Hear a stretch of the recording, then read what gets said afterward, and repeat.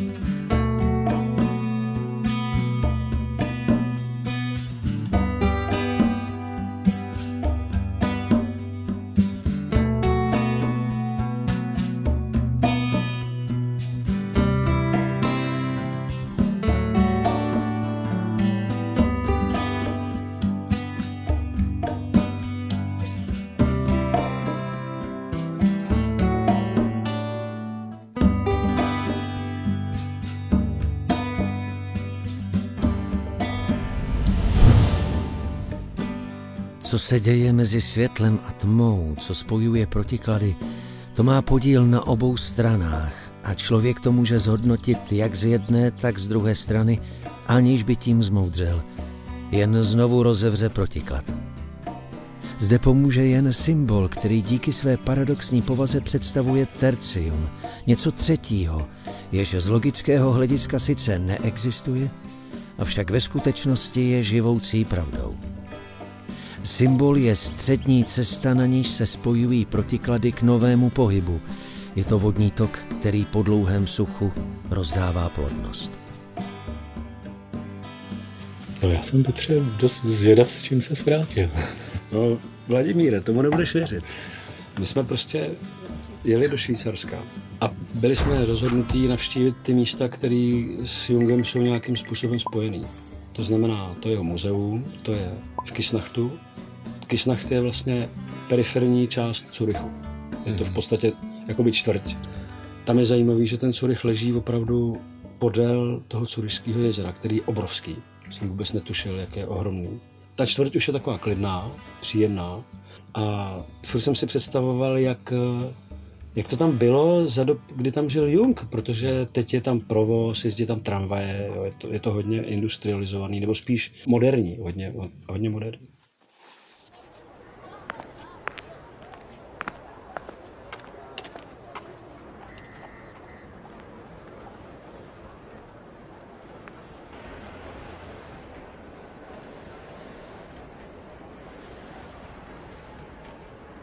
Ale co je na Curychu nádherný?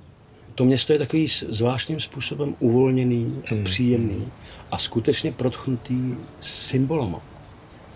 Ta cesta byla dlouhá, jo. My jsme jeli vlastně tam celou noc a potom v takovém zvláštním tranzu jsme se tam pohybovali tím Curychem. A tím, jak jsme nespali celou noc, tak jsme měli taky asi do jisté míry v něčem zostřený vnímání, v něčem zase takový, jakoby, jak řekl, tranzovní. Takže to bylo velmi zajímavé.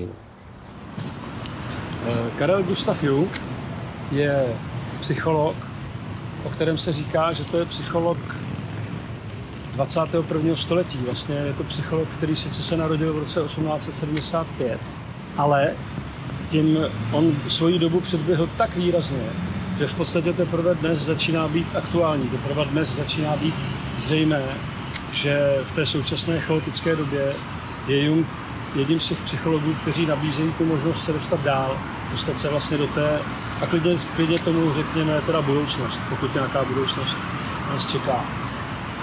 On je spojován často s jménem Sigmund Freud, který je zakladatelem psychoanalýzy, skutečně nějakou dobu s ním psychoanalýzu dělal, ale potom se vydal svojí vlastní cestou, kterou označil jako analytickou metodu, a ta metoda zkoumá sny, zkoumá projevy nevědomí a hlavně určité vzorce, kterým začal říkat archetypy, které se týkají úplně všech. Jsou to jakési obrazy a vzorce, které máme v sobě úplně všichni a ve kterých jsme v podstatě jakoby jedna bytost, což zní velmi mysticky a proto taky ten psycholog byl vnímán jako v jistém smyslu ulítlý, čaroděj, šaman, pro svou dobu považován za poměrně nesrozumitelného, ale dneska se k němu vlastně obrací víc a víc lidí. No a co je zajímavé, značnou část svého života prožil tady v Curychu.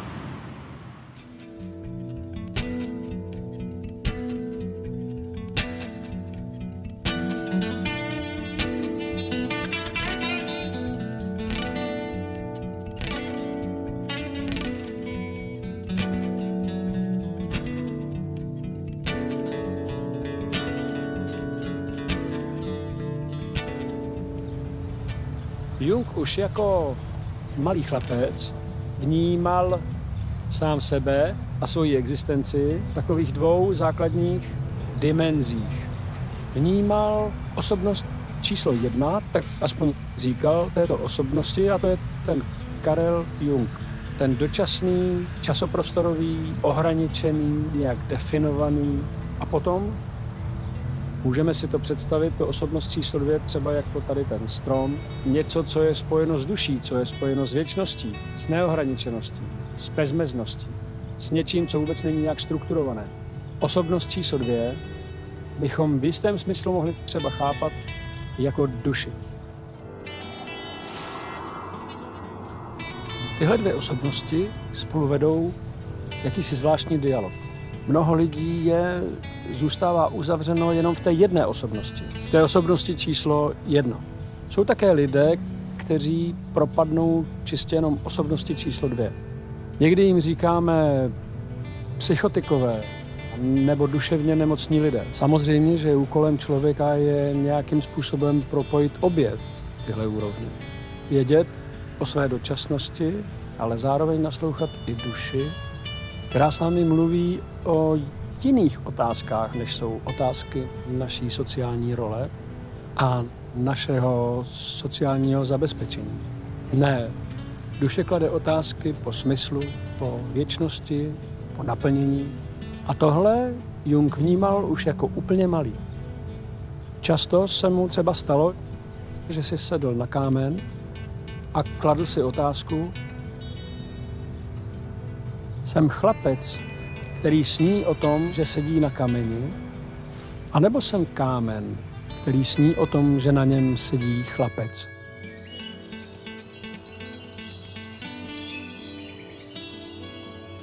Často se v těchto duševních stavech začínal trochu ztrácet, trochu rozplývat a trochu víc vnímat tu osobnost číslo 2, tu věčnou a nekonečnou.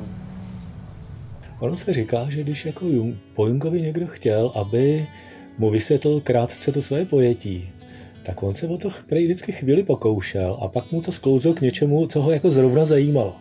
Jo? Že na mě ten Jung působí jako takový jako génius, ale takový ten merkuriální. Ten trošku, který mu se to neustále valí. Jo, jako se mu ty kuličky se tak jako... Tak.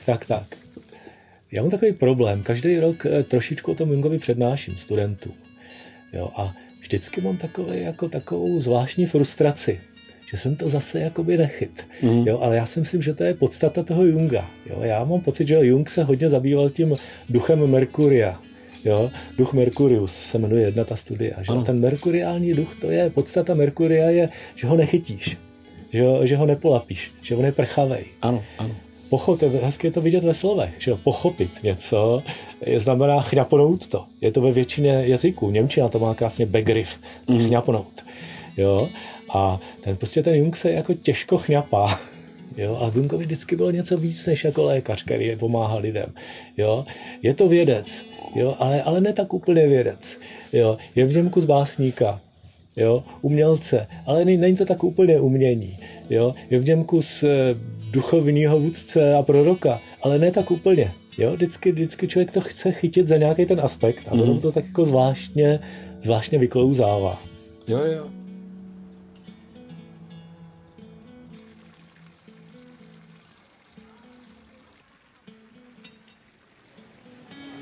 Když Jung uvažoval o tom, co by studoval po absolvování středoškolského vzdělání, tak zjistil, že má vlastně dva směry, které ho fascinují.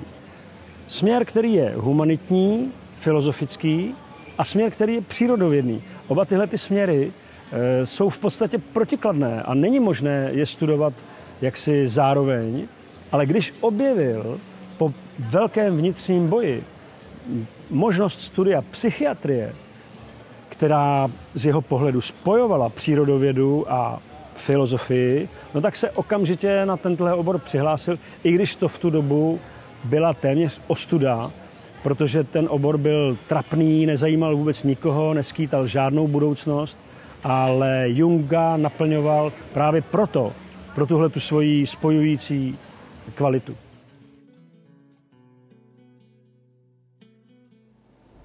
That was in the first place a merely opportunistic choice.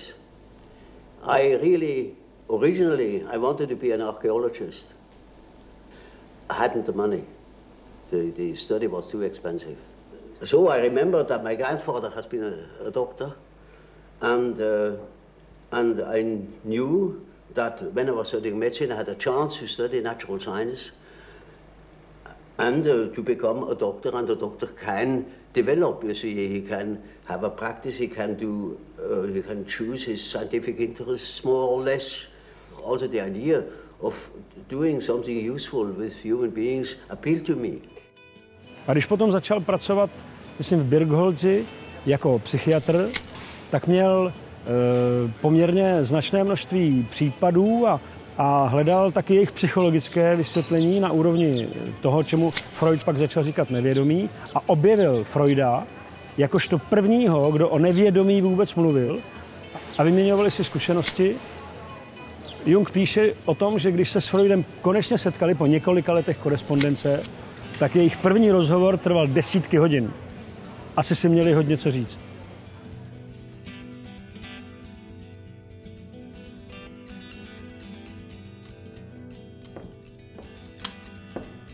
Jsem rád, že vás konečně poznávám, drahý Freude. Potěšení je na mé straně. Posaďte se, prosím.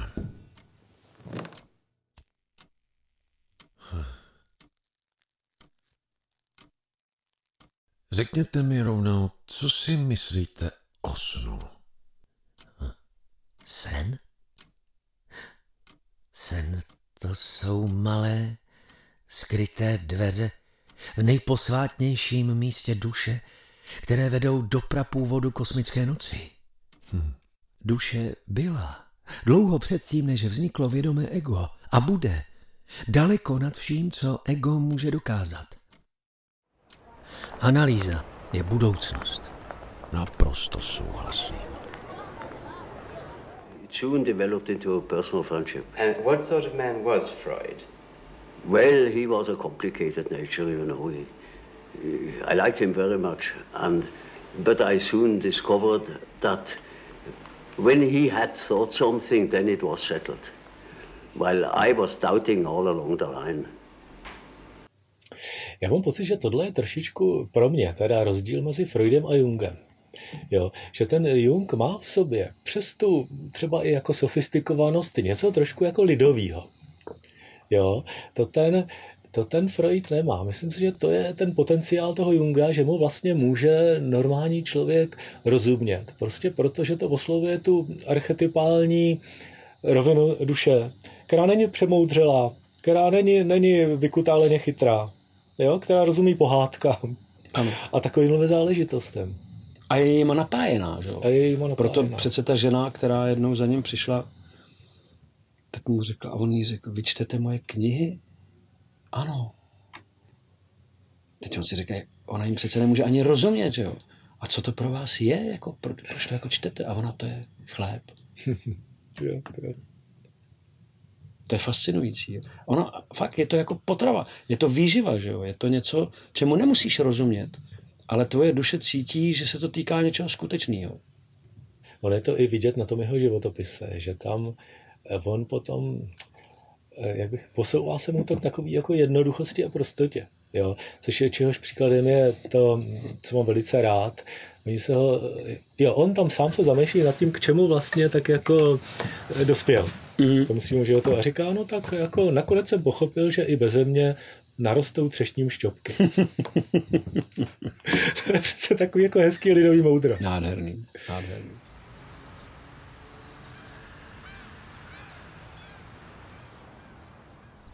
Když Jung začal pracovat v Bergholzi, v té psychiatrické léčebně, tak si povšiml, že přístup k těm pacientům je relativně nezajímavý. Buď jejich stav byl čistě jenom konzervován, anebo prostě byli pozorováni jako nějaké bezduché objekty.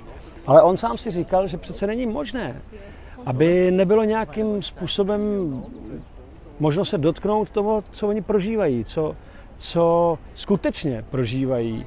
A když projevil vnitřně tohleto přání, sám se začal propadat do nevědomí. No a samozřejmě, že potom začal daleko líp rozumět tomu, co ti pacienti prožívají a těm světům, v jakých se vlastně pohybují. Jeden z příkladů, který je podle mě velmi zajímavý, je ten, že jednou přišel do pokoje k jednomu psychiatricky diagnostikovanému pacientovi, řekněme, že měl schizofrenii, který stál u okna a kýval se ze strany na stranu. Jung se na něj díval a když ho ten pacient zaznamenal, tak mu řekl, co pak, ty nevíš, co já tady dělám? Jung řekl, no samozřejmě, že to nevím. Já vyvolávám sluneční vítr. Cože? Sluneční vítr? A jak se to dělá?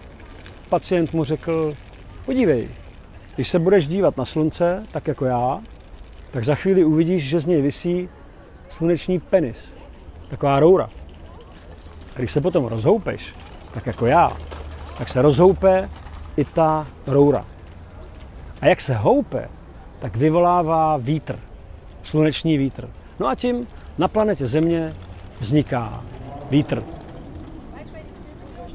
Jung to samozřejmě vůbec nechápal, ale prostě si to zapamatoval. A když o několik let později v Egyptě vykopali papyrus, který nikdo nikdy neviděl a který byl tisíce let skryt lidským zrakům a tam byl doslovně popsán egyptský rituál vyvolávání slunečního větru, tak byl fascinován, protože tohle přece nemohl nikdo vědět a už vůbec ne ten pacient. Tak jak to teda věděl?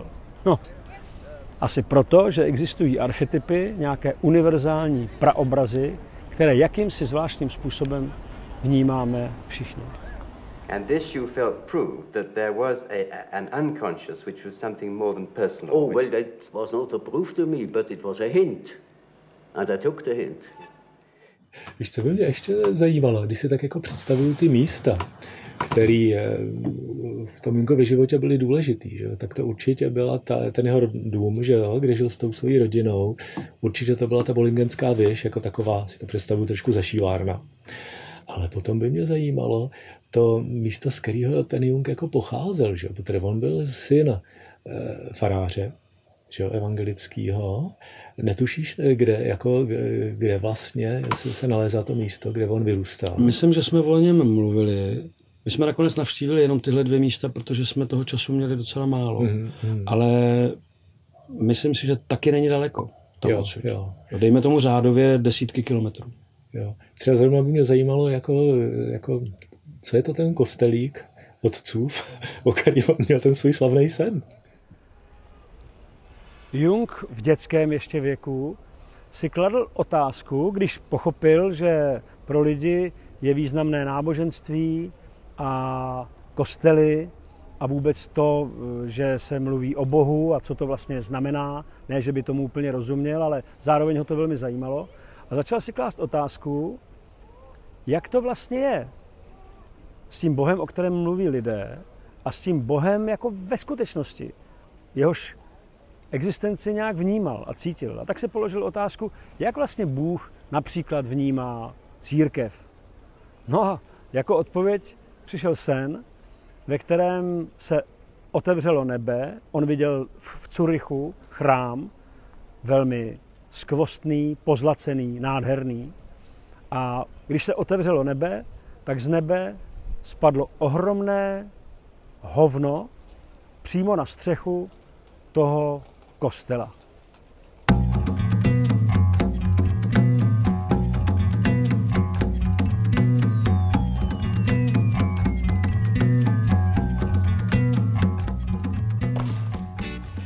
Já bych se k tomu teda vrátil, jo? K tomu Jungově snu o otcově kostelíku, kde si myslím, že tady je něco velmi klíčového, že on byl pravděpodobně velmi jako frustrovaný, že z toho svého táty, že byl takovej smutnej, unavený rutinér, že jo? Jung za ním přicházel s plamenejma otázkama, jak to teda všechno je, a on mu vždycky tak jako řekl, hele, to neřeš, to je jako zbytečný, že? Takže není divu, že měl potom takovýhle sen. What memories have you of your parents? Were they strict and old-fashioned in the way they brought you up? Oh, well, you know, they belonged to the later parts of the Middle Ages. And my father was a parson in the country, and he was most tolerant, most understanding. So, at any rate, fear was not an element in your relation with your father? Not at all. Did you accept him as being infallible in his judgments? Oh no, I knew he was very fallible.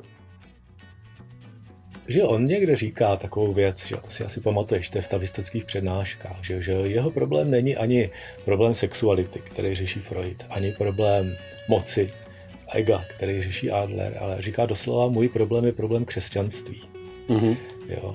A on měl pocit, že křesťanství je nemocný, jo, že ten křesťanský, židovsko-křesťanský obraz Boha je nějakým způsobem neživej a mdlej, že jo, a že on by měl jako najít lék na to nemocné křesťanství, jo, který mu personifikoval ten jeho otec. Mm-hmm.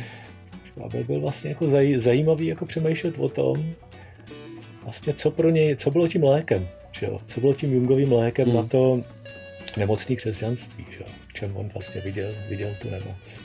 Já jsem ještě chtěl jenom k tomu otci, jo, doplnit, že v životopise právě v té době, kdy se schylovalo už a byla tam nějaká vnitřní příprava na tu knihu Odpověď na Joba, některé momenty jako by už anticipovali tady tu energii. A jeden z nich byla série snů, ve kterých jeho otec vystupuje, jako už samozřejmě v tu dobu dávno mrtvej, vystupuje jako jeden z velkých zasvěcenců, strážců tajemství písma.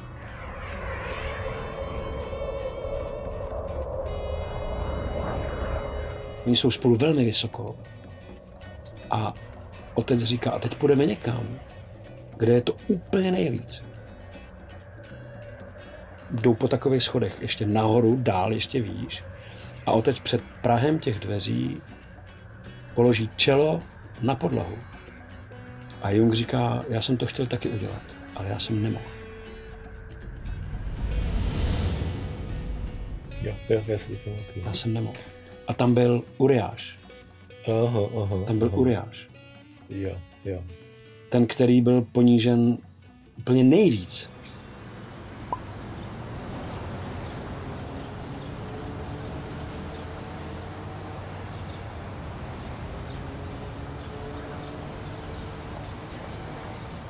Potom jsme přijeli k muzeu, což je dům, ve kterém on vlastně žil se svojí rodinou. Ta rodina tam dodnes žije, část samozřejmě, ale bohužel to bylo zavřený.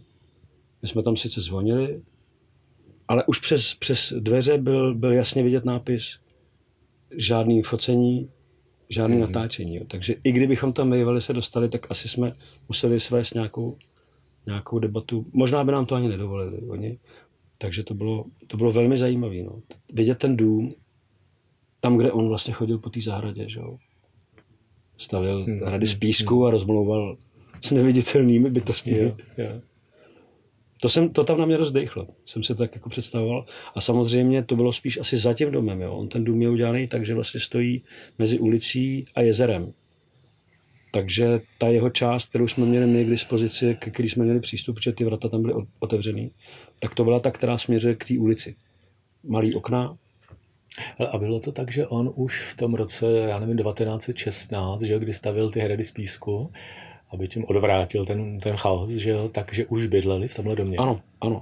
Oni vlastně, ty životopisci říkají, že v tom Kisnachtu postavil dům po té, co se oženil a založil rodinu. Jo. A to byl takový ten dům vyprojektovaný právě pro potřeby té rodiny. Mm-hmm. A je to tam cítit, jo. Ale zároveň právě už z toho domu dejchá ta symboličnost. A právě já jsem si myslel, že ten nápis slavný, tak nevím, proč jsem toho měl spojený s tou Bollingenskou věží. Ale on je v tomhle domě. Aha. Takže kdo do něj přichází, tak je tam portál, kamenej, krásně udělaný a tam je to napsaný latinsky. Vocatus atque non vocatus Deus aderit. Ten nápis říká, alespoň doufám, že to skutečně říká, ať vzýván či nevzýván, duch je vždy přítomen. Co asi přimělo Karla Gustava Junga k tomu, aby na svůj dům, na vchodové průčelí napsal tenhle ten nápis. Ať vzýván či nevzýván, duch je vždy přítomen. Zřejmě to byla doba, kdy s tím duchem začal nějak komunikovat, nějak víc, nějak intenzivněji, nějak skutečněji. Byla to doba, kdy tenhle dům vlastně dostavěl on se svou ženou, se svou rodinou, mohl se do něj nastěhovat a jako řádný občan existovat, žít, fungovat. A přesto právě v tuhletu dobu se stala taková zvláštní věc v jeho životě. On ji pojmenovává tak, že už byl nasycen duchem světa, duchem jevů, duchem toho, co vidíme. A najednou k němu začal promlouvat duch hlubiny. Ten, který se skrývá za jevovým světem. A tak místo toho, aby mohl začít žít maloměstskou selanku a pohodu, tak žije najednou velikou krizi. Všechny ty hodnoty se mu hroutí. Rodinný život, jeho pracovní život, jeho soukromý život, jeho život, který měl s Freudem, ta spolupráce, to všechno vlastně najednou padá, hroutí se to. A on se ocitá sám ve víru nevědomí, kterému otevírá svoji bezmeznost. To je zřejmě ten důvod, proč nakonec tam píše tenhle ten nápis. V té době, místo toho, aby začal pěstovat svoji kariéru, tak chodí po zahradě tohoto domu a staví z písku hrady, znovu se vrací do dětství, má imaginační rozhovory s neexistujícími postavami, s Filemonem, se Salome, ve kterých později rozpoznává archetypální postavy, animy, moudrého starce, svého vlastního stínu. To vlastně skvělým způsobem zobrazuje v Červené knize. A trvá mu to několik let a zároveň je taky nesmírně zajímavé, že tahle ta první krize, indiáni by jí řekli šamanská krize, ta krize, ve které z obyčejného člověka se stává vlastně mudrc, mystik, někdo, kdo je zasvěcen do tajemství bytí, tak to je vlastně období, které trvá a kryje se s první světovou válkou, kdyby z určitého pohledu se Jung mohl jevit jako pomatenec, jako někdo, kdo se ztrácí v běžném životě, kdo se v něm vlastně nevyzná, jak se asi cítila jeho žena, když se na něj dívala, jak chodí po zahradě a rozmlouvá s někým, kdo neexistuje. Ale on sám během těchto 6 let získal zkušenost, kdy byl jakoby zasvěcen do toho, co se děje v nevědomí. Každý terapeut, který se zabývá sny svých klientů, tak to dobře ví. Ví, že skrze tyhle ty sny se jako bychom drželi prst na tepu toho ducha, hlubiny. A duch hlubiny Jungovi řekl, já ovládám svět. To, co vy prožíváte a to, co vy vidíte, je jenom něco efemérního. Je to vlastně podobné, myslím si, že se to dá dobře přiblížit k tomu, že my vidíme tsunami, vlnu tsunami, ale my nevidíme, jak prasklo mořské dno. A přitom to prasknutí mořského dna způsobilo tu vlnu tsunami. A to mořské dno, to je ten duch hlubiny. A tak Jung se ptá ducha hlubiny, můžeš mi ukázat, jakým způsobem řídíš tenhle svět? A opravdu se objevuje série neuvěřitelných, destruktivních, apokalyptických vizí, o nichž Jung zprvu soudí, že jsou to vize předznamenávající jeho duševní chorobu, nějaké psychické zhroucení. A teprve později, až o rok později, když vidí, že začíná první světová válka, tak si uvědomí, že duch hlubiny mu dopředu dal vědět, co se skutečně bude dít. A že to, co on vidí ve svých vizích, odpovídá tomu, co se děje ve světě. A tak se vlastně stává Jung jakýmsi šamanem a mystikem.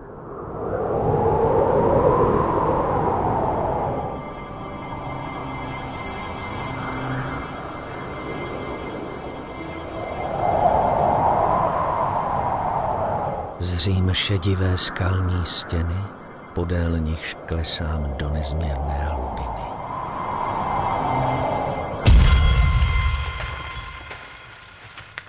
Stojím před temnou jeskyní pokotníky v černé špíně. Obletují mne hrozivé stíny. Jímá mne úzkost, ale vím, že musím dovnitř.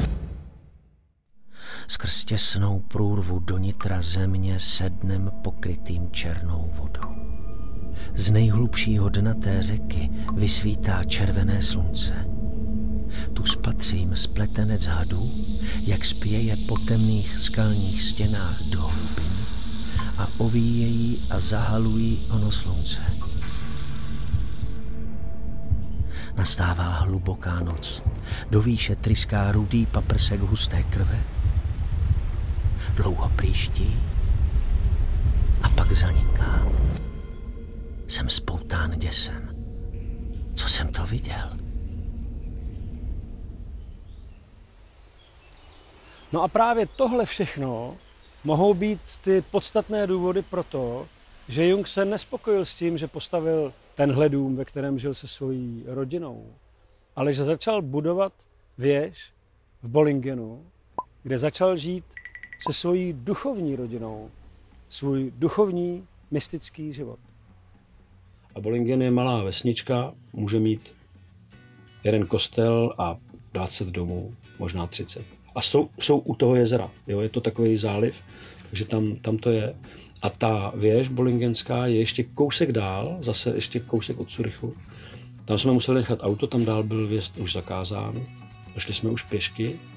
Akorát samozřejmě bylo složitý, že když jsme tam přišli, tak vrata sice otevřený, nápis jasný, vstup zakázán. A teď my ještě s tou pětou k mistrovi, že jo? Takže my jsme nechtěli jako překračovat nějaký zákazy a zároveň jsme vlastně museli. Viděli jsme tam 2 zaparkované auta, takže bylo jasný, že tam někdo je. Tak jsme vyslali našeho velvyslance, který umí nejlíp anglicky, protože jsme říkali, jsme 4, nevtrhneme 4 do toho prostoru, ať tam jde jeden. Takže tam chvíli nějak jsme viděli, že tam komunikujou a potom nás zavolal, tak teda pojďte.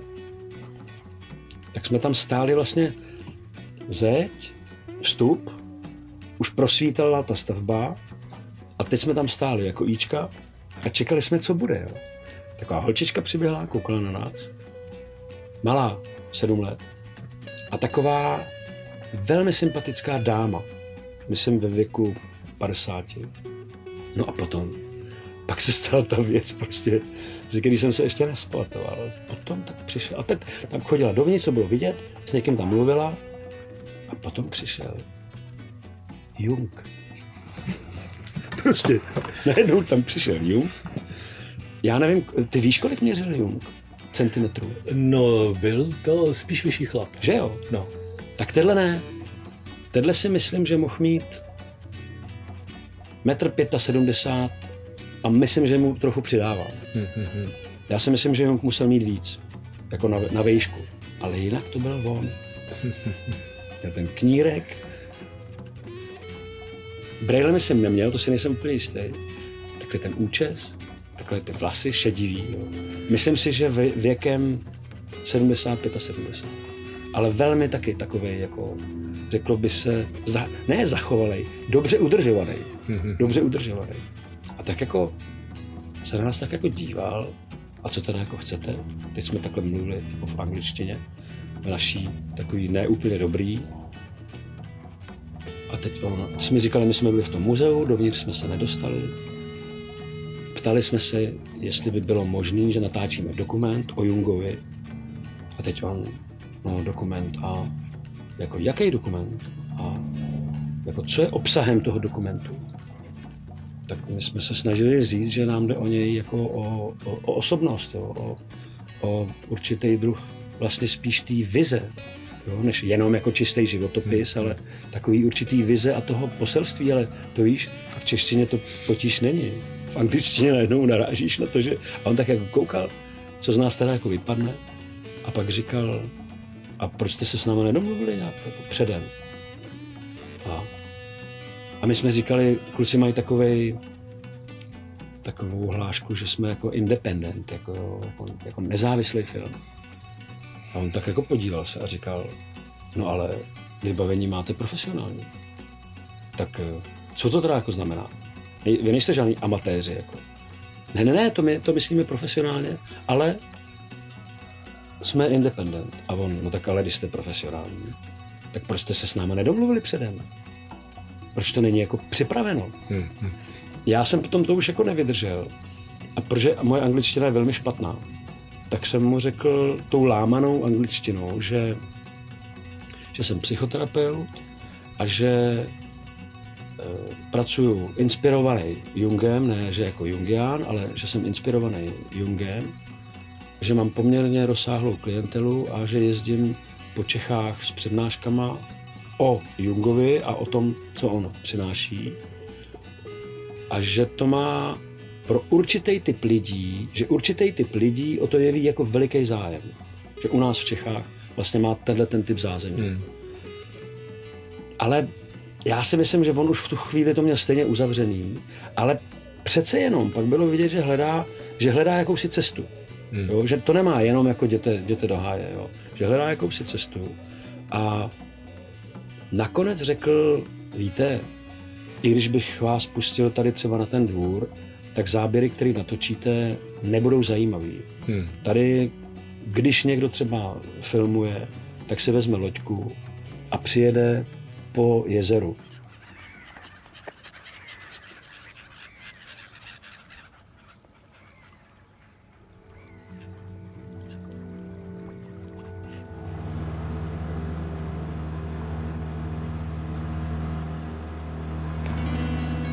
Věž v Bollingenu znamenala pro Junga naprosto speciální kapitolu jeho života.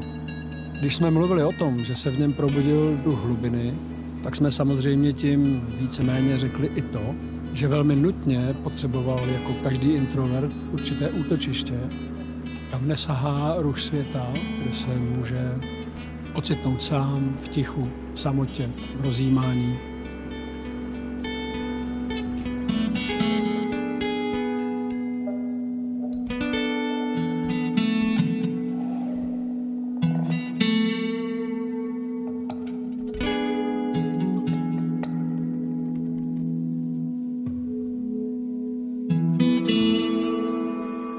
První, co mne napadlo, když mi zedníci omylem kámen přivezli, byl verš alchymisty Arnalda de Villanueva. A ten verš byl také to první, co jsem do kamene vytesal. Zde stojí kámen, je nevzhledný, je levný a hlupáci jim opovrhují. O to více ho však milují vědoucí. Pak jsem na přední straně spatřil v přirozené struktuře kamene jakýsi kruh, oko, které se na mne dívalo. Také to jsem vytesal do kamene a do středu vsadil postavu jako zornici. Muže se svítilnou a věnoval jsem mu pár slov. Čas je dítě, hrající si jako dítě, království dítěte. Toto je Telesforos, jenž putuje temnými oblastmi kosmu a svitne jako hvězda z hlubin. Ukazuje cestu k branám slunce a k zemi snů. Dodnes ta stavba září určitým tichem, lidem a možná by stálo za to říct tomu všemu asi dvě zajímavosti, které mně připadají fascinující. V té věži, v té celé té stavbě byla jedna místnost, do které za Jungova života nevstoupil nikdo, jenom on. Nikdo jiný do té místnosti nikdy za Jungova života nevstoupil. A potom, což je taky velmi zajímavý, když Jungovi bylo už přes 80 let, tak nabyl dojmu, že jeho vnitřní růst už je tak mohutný, že ta výška té stavby prostě už nestačí jeho vnitřnímu rozměru. A tak zase vlastníma silama o půl metru zdvihl strop celé té stavby. Sám muž, kterému bylo přes 80 let. Myslím si, že to o jeho temperamentu a jeho síle vypovídá velmi mnoho.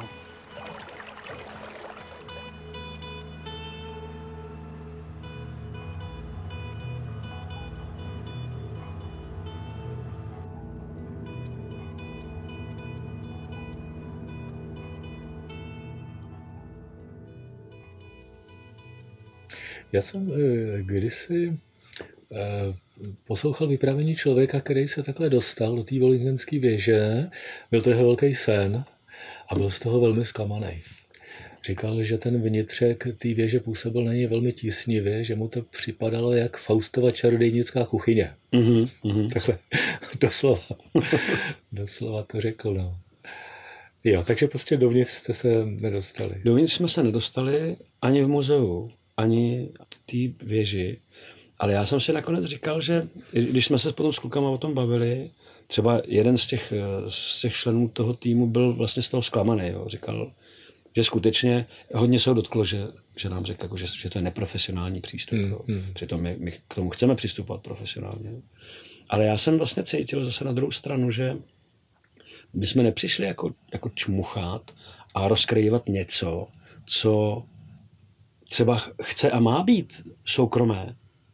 Vlastně jsem si já třeba pro sebe to vzal tak, že my mluvíme o řekněme skrytých věcech, které se týkají Jungova poselství a té Jungovy práce, ale přece mu přesně nemusíme kvůli tomu líst do kuchyně, když notabene ani jako nejsme v jeho kůži, ani nejsme v jeho čase, ani nejsme v jeho době, jo. Žijeme někde trochu jinde. Ale mně to přijde docela jako dobrý, že ten vnitřek té věže pro vás jako zůstal tajemstvím. Ano. Jo, a možná to tak má být? Ano, který střeží někdo, kdo není ani dobrý, ani špatný, prostě tam takhle je. V roce 1944 a všimněme si, že první krize se kryla s tou první světovou válkou, zatímco druhá Jungova krize se kryje s druhou světovou válkou. Došlo k velmi zvláštní události. Jung si zlomil nohu, způsobil si otevřenou zlomeninu stehenní kosti. Následovala klinická smrt a v téhle klinické smrti měl velmi zvláštní zážitek.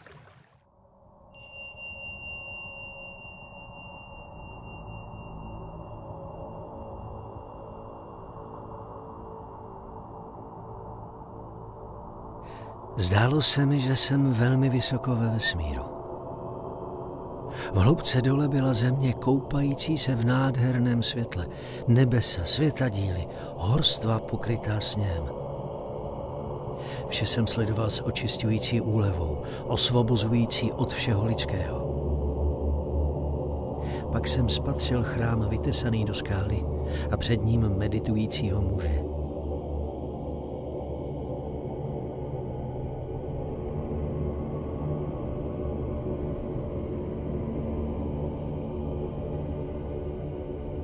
Zaradoval jsem se. Tohle jsou moji lidé. Tady budu moct klást otázky, na něž jsem dole nedostal odpověď.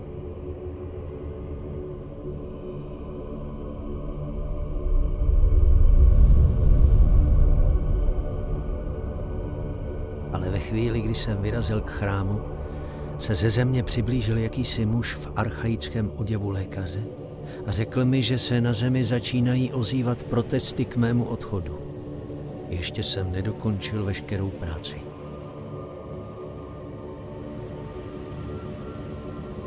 A tak jsem se rozhodl, že se vrátím.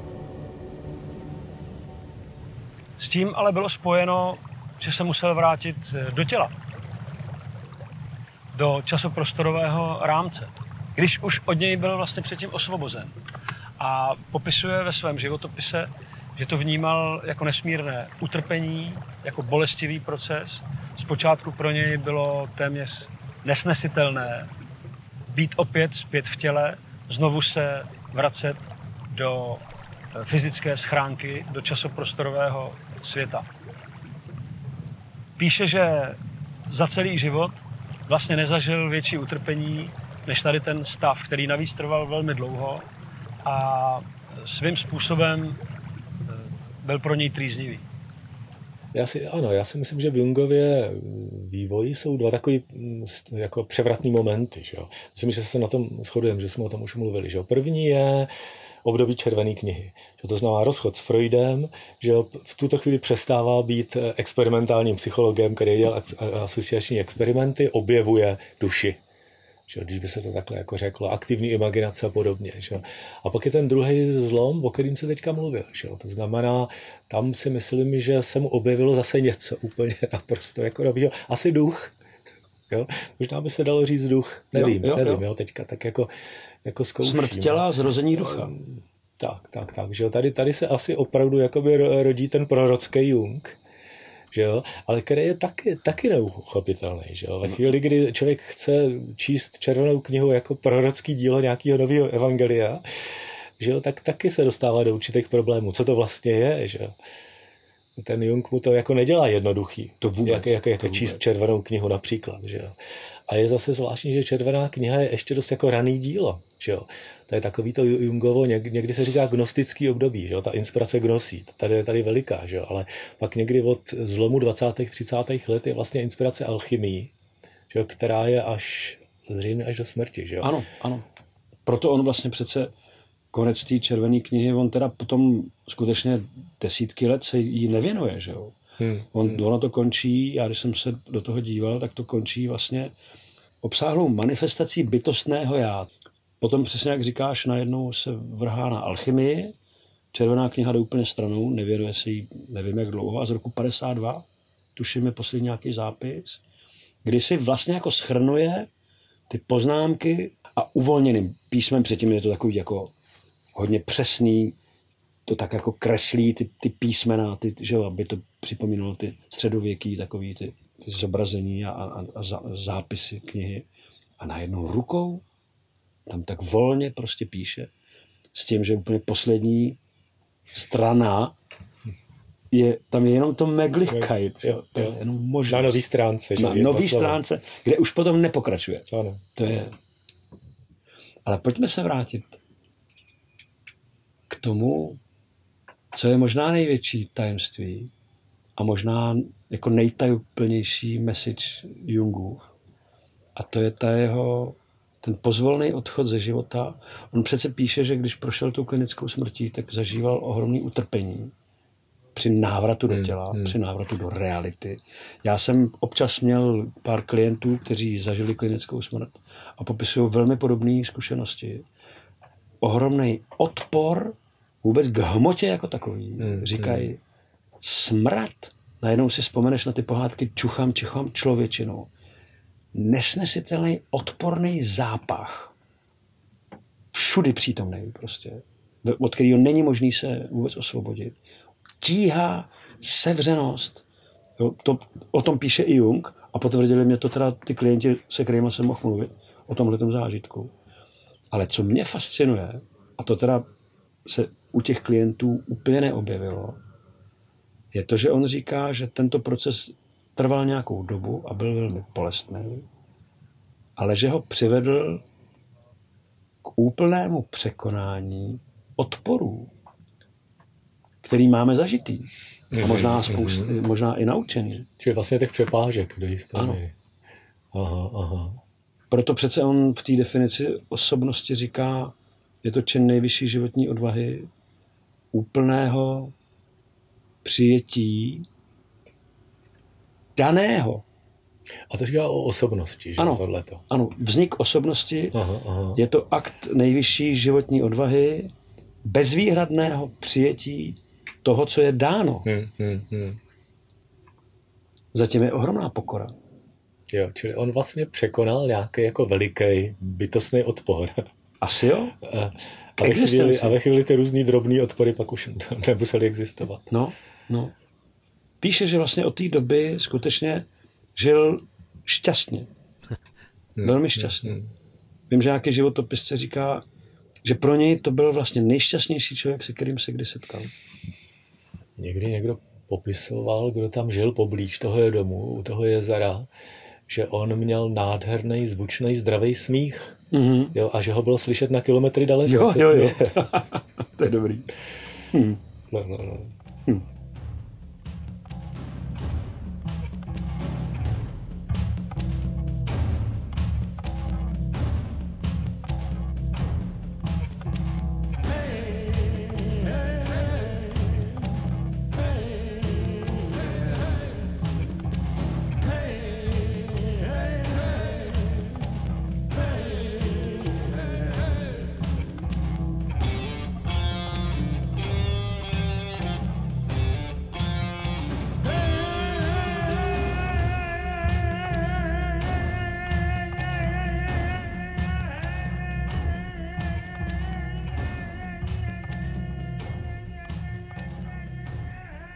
Tohle je místo jako stvořené k tomu, abychom si trochu víc přiblížili ty vize, kterými duch hlubiny ukazoval Jungovi, jakým způsobem vlastně řídí svět.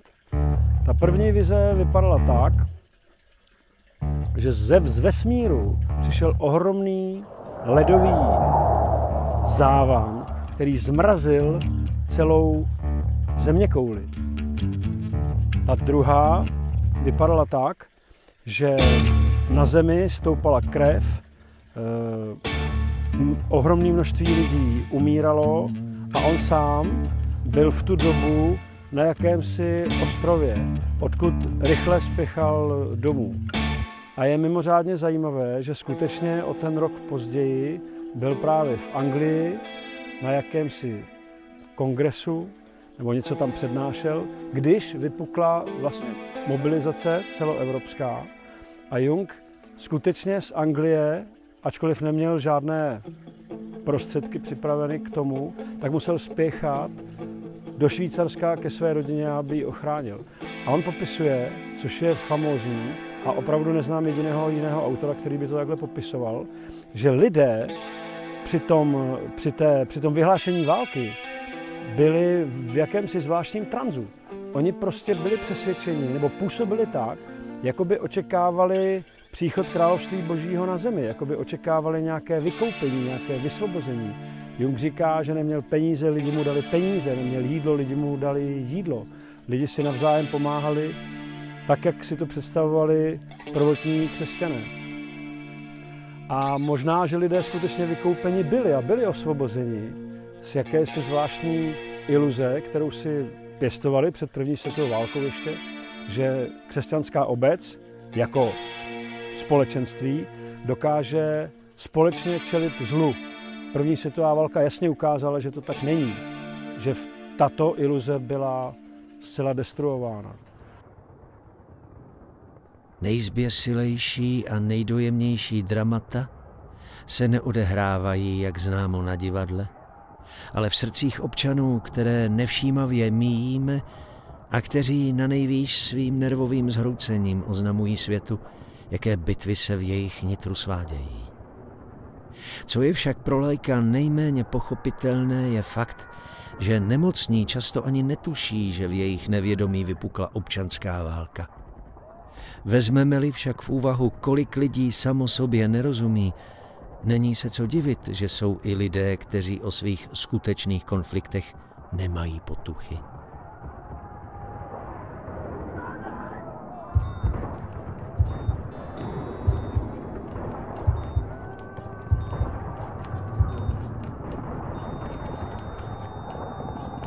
Potom byly ještě jiné vize, které jsou taky mimořádně zajímavé, kdy Jungovi na zahradě roste jakoby buď strom nebo vinný keř, ze kterého on lisuje vinnou šťávu a dává ji mnoha lidem, kteří přicházejí, aby se občerstvili. A tak on nabyl dojmu, že celá ta jeho krize, kterou prožívá, může mít i nějaký smysl, že může vlastně v něm vyvolat něco, co by potom třeba bylo užitečné i jiným lidem. Což se taky později ukázalo jako pravdivé. Cestou lodí do Ameriky na psychoanalytický kongres Jung a Freud měli dost času. A tak si řekli, budeme analyzovat navzájem svoje sny a sbíráme nějaký materiál a na tu konferenci přijedeme připraveni. Hned první noc měl Jung velmi zajímavý sen.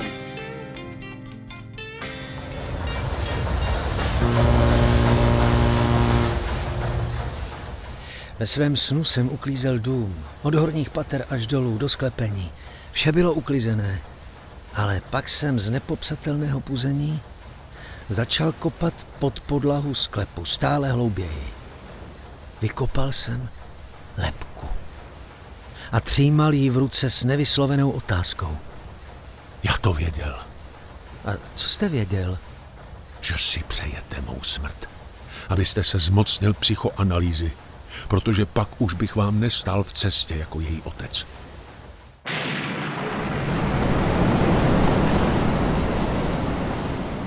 Druhý den přišel Freud ke snídani velmi bledý a říká: To byla strašná noc. Měl jsem příšerný sen. Jaký sen? Pomůžu vám s výkladem. To vám nemohu říci. A proč? Neboť bych u vás ztratil veškerou autoritu. A v tu chvíli ji ztratil. Komentuje celou událost Jung. Tell me, did Freud himself ever analyze you? Oh yes, I submitted quite a lot of my dreams to him, and so did he. And he to you, yes? Oh yes, Yes. yes. Do you remember now, at this distance of time, what were the significant features of Freud's dreams that you noted at the time? Well, that is rather indiscreet to ask. You know, there is such a thing as a professional secret. He's been dead these many years. Yes, but these regards last longer than life.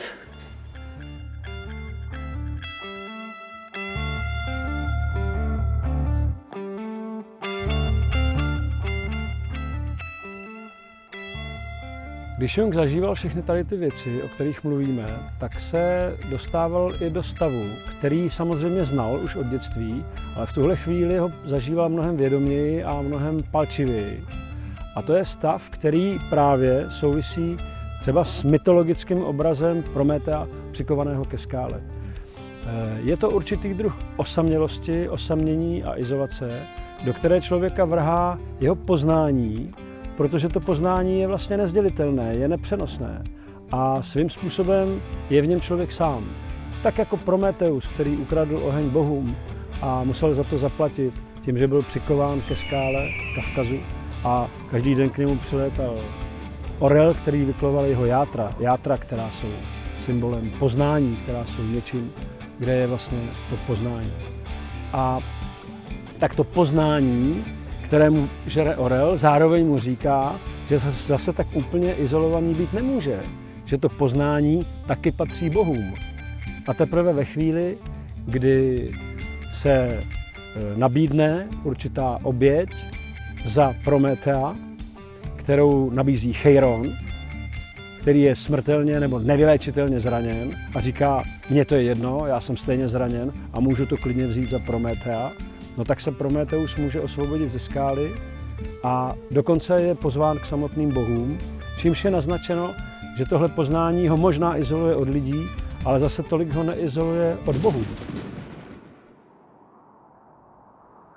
Já mám rád jednu jeho úvahu, kterou věnuje právě porozumění a říká, že terapie je vlastně svým způsobem velmi napováženou, protože v běžném světě, ve kterém žijeme, je daleko normálnější a častější vlastně nechápat a nerozumět.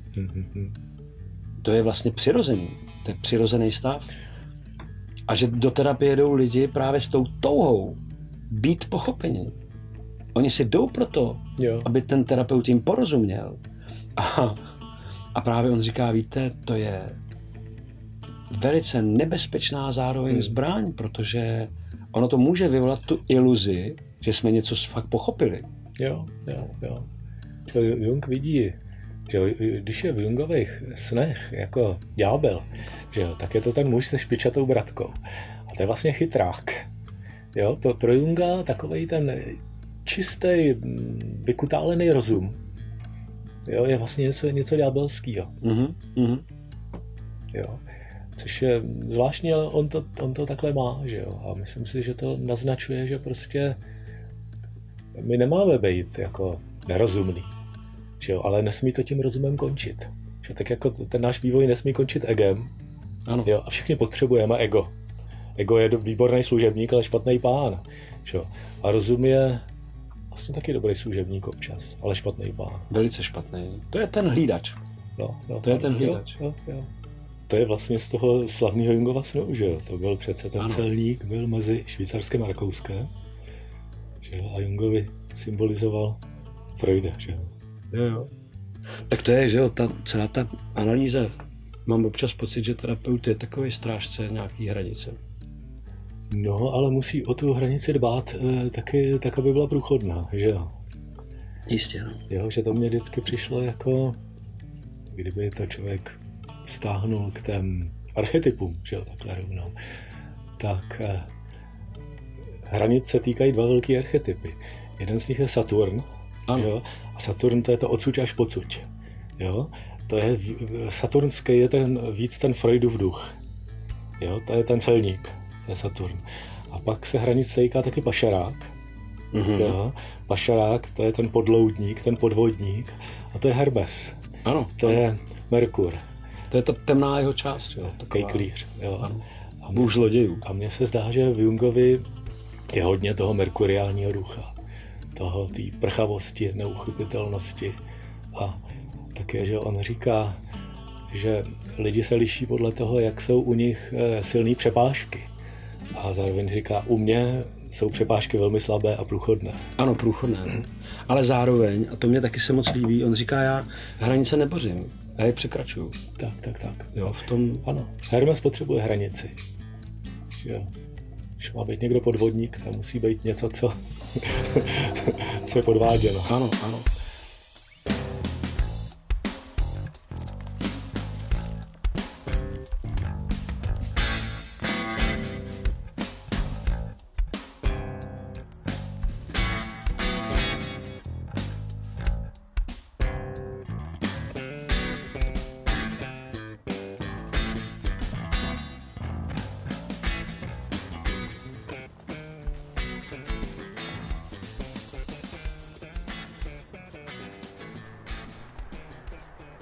Odpověď na Joba tvoří ve všech knihách, které Jung kdy napsal, opravdu velmi zajímavý mezník. Je to právě ta kniha, kterou napsal po své klinické smrti, po zážitcích, které měl po těch vizích. Všechny předešlé knihy, které Jung psal, byly vlastně adresovány především vědecké obci, tomu akademickému způsobu myšlení, i argumentací, i stavbou, a určitým druhem, nechci říct intelektualismu, ale precizních formulací. Zatímco Odpověď na Joba je kniha, kterou Jung píše, a to je skutečně, a on to tam dokonce dává do předmluvy, je kniha vášnivá. Je to kniha, která skutečně má určitý prorocký charakter a myslím si, že na ní je velmi dobře vidět právě ten mezník, kdy Jung z toho myslitele, z toho filozofa a z terapeuta, který léčí lidi a později také národy, tak odpovědí na Joba Jung se dostává do roviny proroka, který léčí samotného Boha. Někteří kritikové Jungovi říkají, co si to troufnul, on už léčí samotného Boha. Ale svým způsobem to je ta úroveň šamana, proroka, toho, kdo vidí dál než běžný člověk. And did you believe in God? Oh, yes. Do you now believe in God? Now? Difficult to answer. I know. I don't need to believe. I know. Drahý Freude, musím odmítnout vaši sexuální teorii. A jsem navýsost přesvědčený, že by psychoanalýza neměla proti náboženství bojovat rozumem, ale sama by se měla stát náboženstvím novým. Ach, ubohý Jungu, toto nemohu přijmout. Naše cesty se rozchází s Bohem. Jo, ta odpověď na Joba, ono je to pravděpodobně jako jeho poslední velký dílo. Jo, jako chronologicky to vypadá, že ne, že poslední dílo je Mysterium Conjunctionis, tajemství sjednocení, ale myslím si, že to bylo poslední, co opravdu do hloubky jako promýšlel. A to je opravdu kniha, takového třeba stála přátelství s tím knězem. S tím knězem, myslím, že se jmenuje White. Ano, tam si psali celý život. Oni si psali celý život a tohle to jakoby on neudejchal, protože že ještě když se měl vrátit k tomu křesťanství, že, tak že on se třeba křesťanstvím do hloubky a archetypem Krista zabývá v Aionu. Ale Aion je kniha ještě taková, když to trochu přešenu, taková jako idylicky křesťanská. Jo, když to odpověď na Joba, to je prostě pro člověka, který nějak se pohybuje v rámci křesťanství, což třeba já jsem, tak je to opravdu jako těžká nálož, jo, s kterou není úplně snadný si jako poradit. Ano. Jo, protože ty si to říkal, ano, ta kniha je vášnivá, on se k tomu sám hlásí. Ona je to trošku, to je třeba v židovské tradici víc než v křesťanství, takový to hádání se s Bohem. Mm-hmm. Já mám takový pocit, že on se tam hádá s Bohem, jo, v té odpovědi na Joba. Já jsem vždycky měl dojem z těch jeho knih, že on se snaží, jakože protože vždycky, když něco sděluješ, tak musíš mít adresáta, že jo? Musíš vědět, komu to sdělení prostě říkáš. A já mám dojem, že jeho adresáti jsou prostě akademicky vzdělaný lidi. A že on chce je přesvědčit, že tady jsou oblasti, které přesahují pouhý akademismus a týkají se daleko hlubších oblastí života, ale zároveň volí prostředky, který tomu akademikovi, tomu intelektuálovi jsou jako dostupný, jsou mu srozumitelný. Jo. A měl jsem dojem, že to je jeho veliký omezení, jo. Že tím se sám sebe fakt jako hodně omezuje. Navíc, jak víme, akademici se mu na to prostě normálně vykašlali. Jo. No, že jo, tak on taky občas toho akademika tak jako hodně provokuje. Že akademik si koupí knihu Psychologie přenosu a chce se něco dozvědět o přenosu. Že? A celá druhá půlka je prostě alchymistický traktát. Jo, tak to si myslím, že je pro akademika jako veliká frustrace. Že? Ale vůbec, že? Ta alchymie, teda si myslím, že je velice jako klíčová věc pro Junga. Jednak, že jo, tak nejde tady jenom o nějaký jako suchý poznání. Že? A co je to alchymie? Alchymie je nějaký opus. Jo, to znamená, že tady se ukazuje, že ta duše je vlastně, jak to říct, dílo obrazotvornosti, jo, ale který se nedělá jenom někde v hlavě. Že tohle mně přijde jako na tom Jungovi veliký. Jo. Proto stavěl ten dům vlastníma rukama. Že dostává toho intelektuála z té hlavy, že jo, jakoby ven, že jo, k tomu světu, kterým je třeba něco podniknout. I to je ta participace, ta účast. Že. A taky vlastně teď úplně jak to říkáš, tak jsem si uvědomil, že on díky té krizi, kterou prošel, tak jeho zkušenost opravdu se nekryla s tím akademickým rámcem. Takže on byl vlastně svým způsobem velmi složitý situaci, protože byl by rád zůstal na té akademické platformě, ale přitom už věděl, okusil něco jiného. A on se jim to snažil sdělit. Že? To musí být velmi, velmi obtížná situace.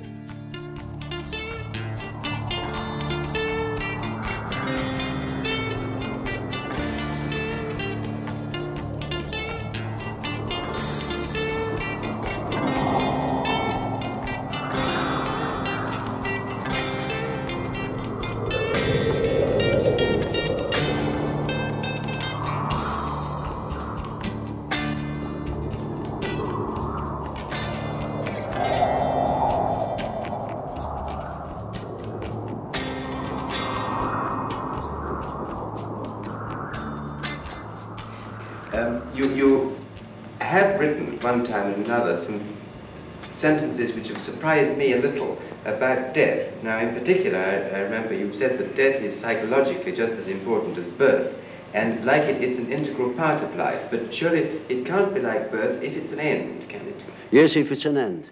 And there we are not quite certain about this end. Do you yourself believe that death is probably the end, or do you believe that... Well, I can't say. You see, the word belief is a difficult thing for me. I don't believe. I must have a reason for a certain hypothesis. Either I know a thing, and when I know it, I don't need to believe it. I don't allow myself, for instance, to believe a thing just for the sake of believing it. I can't believe it. But when there are sufficient reasons for a certain hypothesis, I shall accept these reasons, naturally. A u Junga je můj pocit, z toho, co o něm vím, z toho mála, co o něm vím, že smrt přicházela velmi laskavě, přátelsky.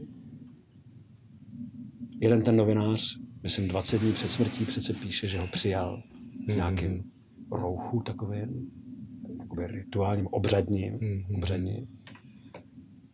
A jakoby věděl, že to je poslední rozhovor. On byl vždycky zvyklý, že tak po hodině končili a už chtěl jako odcházet. A Jung mu říká, ne, klidně zůstaňte. Ptejte se, jak dlouho budete potřebovat. A potom se s ním loučil, tak jako stál. On říkal, že ho viděl opravdu jako takovou už jako postavu napůl tady, napůl jinde. Pak pokud vím, přišel nějaký kolaps. Říká se, že v domě byla jenom, myslím, nějaká dcera a syn. On skolaboval a když se probral z toho kolapsu, tak synovi řekl, dones nejlepší láhev vína, kterou najdeš ve sklepě. To vypili a druhý den se ponořil, to bylo zřejmě jeho nejšťastnější, když psal, anebo když byl ponořený do těch textů a když ho volali k obědu, tak byl studený. V pohodě.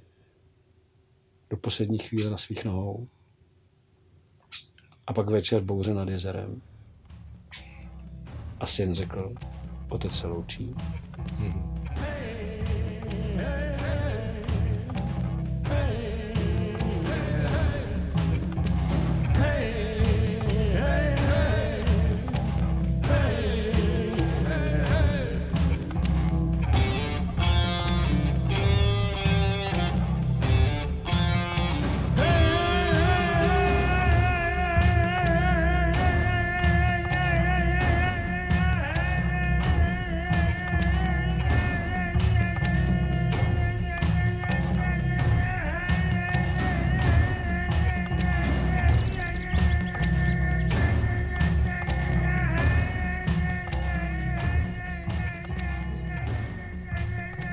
Když uvažujeme o tom, jaký je vlastně ten přínos Jungův, je samozřejmě velmi obtížně pojmenovatelný a je mnohasměrný, ale ten, který zajímá speciálně nás, tak bychom mohli říct, že Jung tím obratem a návratem k přirozenému a přírodnímu učení indiánských národů a všech přirozených lidí, přirozeně žijících, vlastně znovu otevřel kanál, který vypadal, že už je prakticky vyschlý, že ten evropský intelekt skutečně zamezil kontaktu mezi něčím živoucím a něčím, co je reflektivní.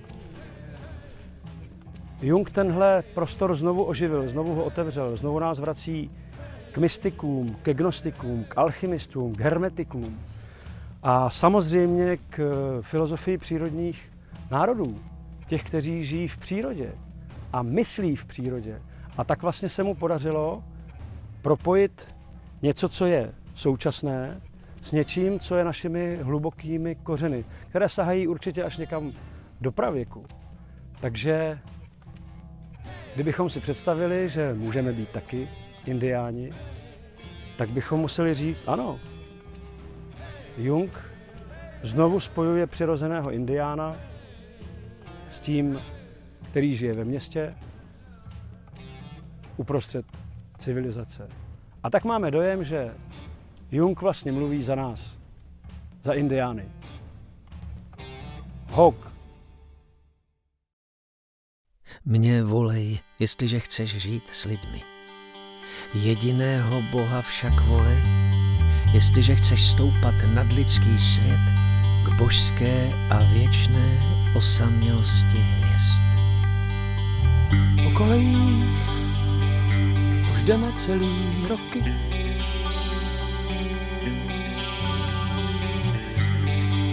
Pražce nás učí dělat trochu menší kroky. Kam ale dojít chcem, cesta je předem daná. Nejlepší na tom všem jsou večery a rána. Všechny ty cesty nevedou vůbec nikam. To s oblibou si denodenně říkám. Nejlepší na nich je, že prostě po nich jdeš.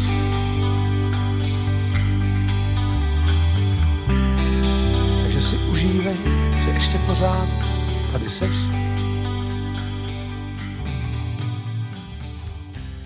Já jsem jednou četl nějaký vzpomínky na Jungův pohřeb. Ona ho potom jakoby pohřbívala přece ta nějaká ta protestantská církev, do který patřil, a mluvil tam nějaký farář, jo, který ho asi měl jako docela rád a věděl, kdo to byl. Jo. A měl nějaký projev a říkal, víte, on ten Jung, jako z hlediska jako nás křesťanů, on to byl vlastně tak jako trochu kacíř. Ale pak doplně říkal, ale dobrý kacíř. To je dobrý. By ještě mohl dodat. Ten se nám povedl. Největší z alchymistů otáčí vesmírem.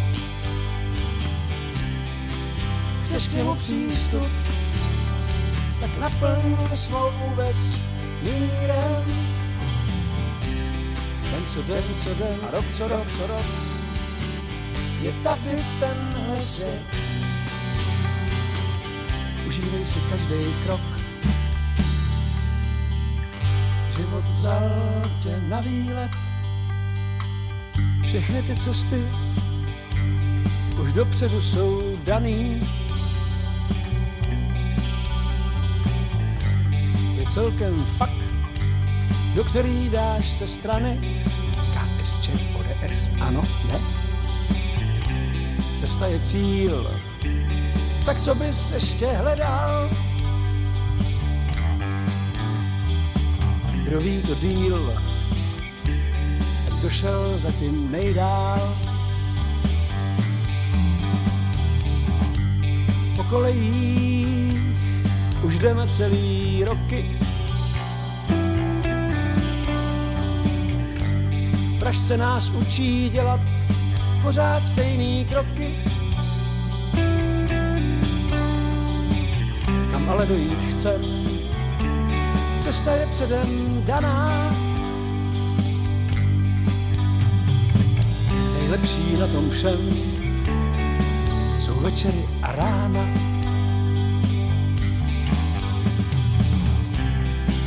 Největší z alchymistů jako by se smál. Chceš k němu přístup, tak prostě šlapej dál. Den co den a rok co rok už znáš to nazpaměť. Však užívat si každý krok je možný jenom teď. Je možný jenom teď. Je možný právě teď.